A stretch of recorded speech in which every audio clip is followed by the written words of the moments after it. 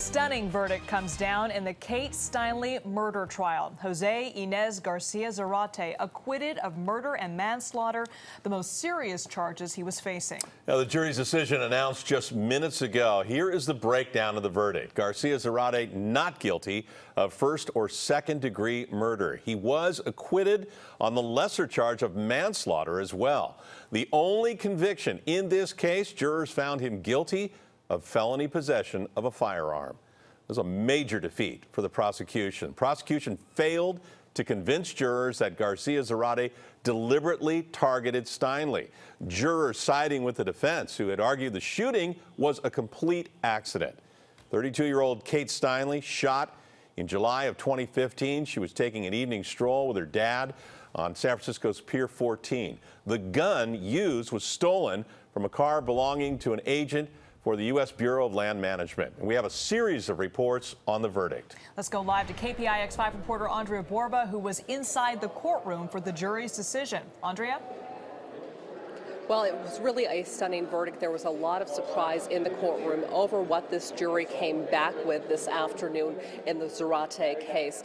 After the verdicts were finally read, all of them, Zarate hugged his attorney, Matt Gonzalez, with the public defender's office.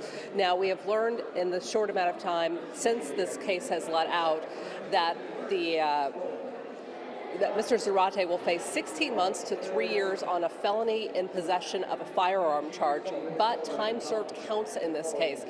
After the courtroom let out, Mr. Gonzalez went in front of the cameras and had this to say. This jury's verdict should be respected. They heard the evidence. They deliberated as a group. They heard readback testimony. They looked at the physical evidence, and they rendered a verdict to the best of their abilities in accordance with the law. I want to thank the public defender of San Francisco, Jeff Adachi, who has given us support throughout the trial.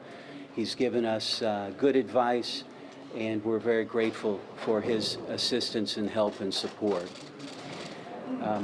For those who might criticize this verdict, there are a number of people that have commented on this case in the last couple of years. The Attorney General of the United States, the President and Vice President of the United States. Let me just remind them that they are themselves under investigation by a special prosecutor in Washington, D.C., and they may themselves soon avail themselves of the presumption of innocence and the beyond a reasonable doubt standard. And so I would ask them to reflect on that before they comment or disparage the result in this case. Now, to reiterate here, Mr. Zarate was not found guilty of first-degree murder, second-degree murder, involuntary manslaughter, or being in possession of a semi-automatic weapon. He was only found to be a felon, guilty to be a felon in possession of a firearm. We have learned just in the past few minutes that there is, in fact, a federal ICE warrant out for Mr. Zarate in this case right now. It is unclear when exactly the sentencing will happen or when he might be turned over to federal authorities. Ken? Yeah, so it's a good distinction. He faces federal charges as well. I want to know about the emotion inside that courtroom, and I'm assuming there were some Steinle family members inside when that verdict was read. Can you tell us, were they absolutely shocked? It was stunned silence in there, Ken. It was absolute stunned silence. Nobody was anticipating that this would be the outcome, that it would only be a guilty on the felony in possession of a firearm, which has a very low standard of proof for a jury to come back with a guilty verdict. All right, Andria Borba, thanks for your live work there at the courthouse. We want to switch right now to our KPIX 5 legal analyst, Melissa Caen, who joins us now. And Melissa, it is a bit of a surprise. We talked about it before the jury came back, and we were looking at the possibility of a second-degree murder charge, but they didn't even get that. I mean, it just goes to show you that beyond a reasonable doubt is a really high standard. Look, it's common knowledge that in San Francisco, getting a guilty verdict is incredibly difficult. And in this case, it looks like the prosecution just could not convince those jurors that he pulled the trigger, that he knew what he was doing, that he pulled the trigger, maybe aiming at her for a first-degree murder, maybe not aiming at her for second-degree murder.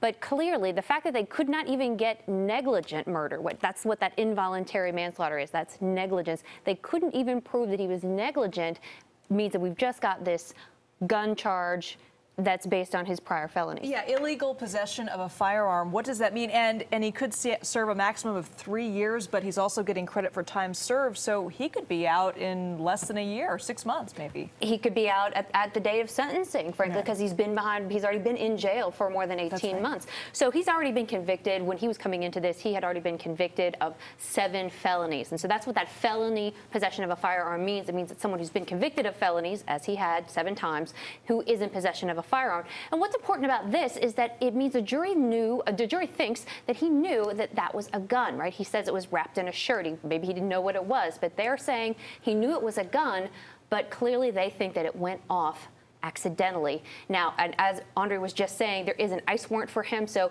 even if he were to try to walk out of the courtroom today, they would be right there to pick him up, because while we may be a sanctuary city, we have to respect warrants, not necessarily requests from ICE, but those actual official warrants from judges have to be respected. He will be turned over to the federal authorities. The defense team spent a lot of time on forensics, and one of the things that was really telling was they were able to bring in experts to say this was a ricochet.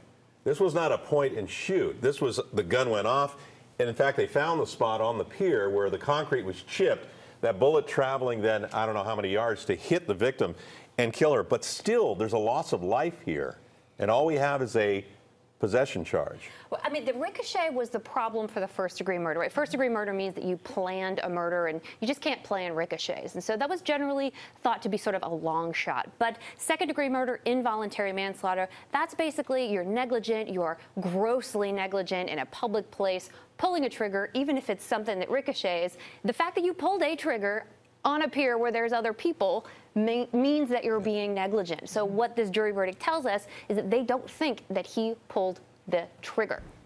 And that's why we didn't get to any of those convictions. And I think Matt Gonzalez, the defense attorney, is correct when he says there will be a lot of speculation over this and a lot of talk about it. Oh, certainly. I mean, we're waiting for the tweet from the president any second now. Yeah. Melissa Caen, thank you for that analysis.